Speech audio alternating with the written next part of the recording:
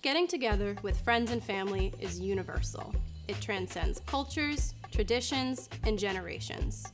We pass down recipes, we share stories, and it brings us closer together.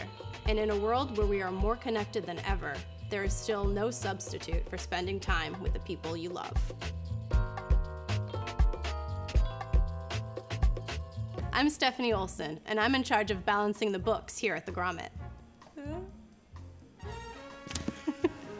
I really got into hosting after college. My mom and I will pretty much take the lead on everything. She is one of 5 siblings, and I have lots of cousins, so any event we have is at least 30 people.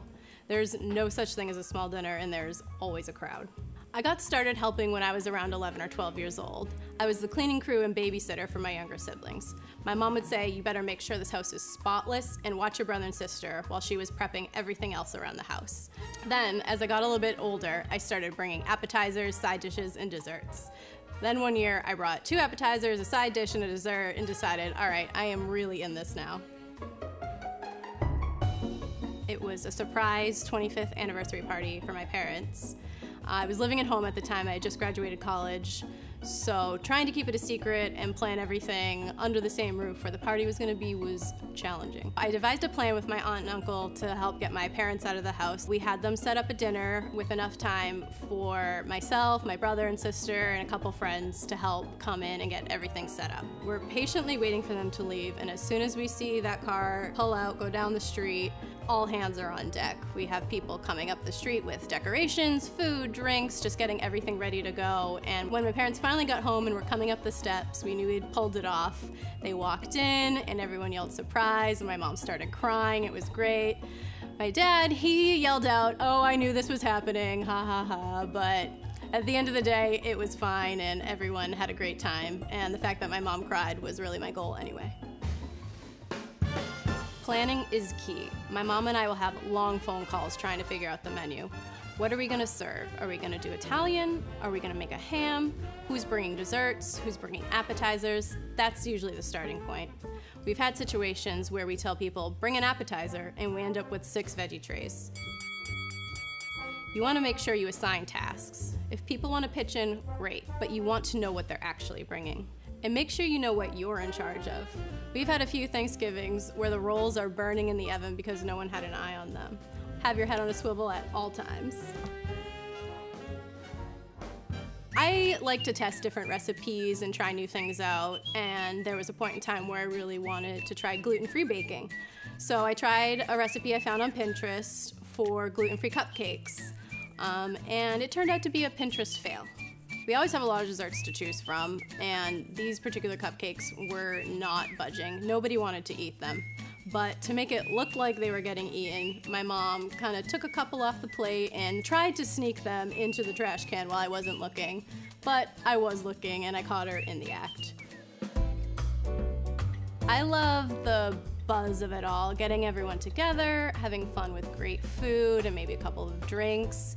There's just an intangible energy about hosting that I love. It's a no-brainer that we're gonna do something for all of the holidays. Easter, Mother's Day, Father's Day, 4th of July, Christmas, Christmas Eve, Thanksgiving. We do something for all of them, but we love it every single time.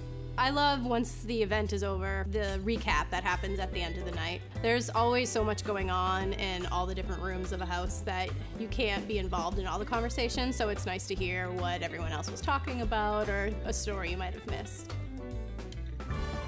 So it was one Christmas Eve, maybe 4 or 5 years ago, and we were all sitting down to eat dinner. Pretty much everyone was seated with their plate at the table. My brother was one of the last ones to sit down, and he puts his plate down, and he happens to be texting on his cell phone, looking down, and goes to sit in his chair, which he thinks is behind him, which is not behind him, and just lands flat on the floor on his butt. The entire room broke out into hysterical laughter. No one could eat for a good 5 to 10 minutes because we were laughing so hard. And it was a moment that we still laugh about to this day. Ugh, how tired you are at the end of the day. You're doing laps in and out of the kitchen, greeting your guests, saying hello, and at the end of the day, you're just exhausted. You can underestimate how much you have to host and overestimate how much you can get done once people are there. It's a bit of a dance to find that balance. Even with small gatherings, you want to catch up with friends that just showed up, but there's a couple things you need to take care of in the kitchen. I remember one of the first events I hosted a few years ago, truly on my own. I sympathized with my mom so much after that day.